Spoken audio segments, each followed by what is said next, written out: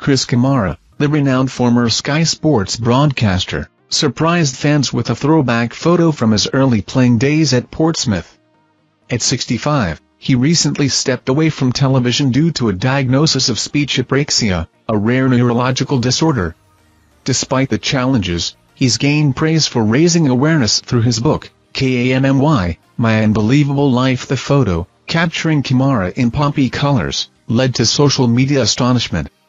Fans humorously commented on his youthful appearance. Kamara's career includes playing at Portsmouth and Bradford City, where he later began his managerial career in 1995. His recent work bringing exposure to speech apraxia has been widely commended. In his book, Kamara shared a poignant moment realizing he had to retire due to his condition, highlighting the challenges he faced beyond his successful broadcasting career with Sky Sports.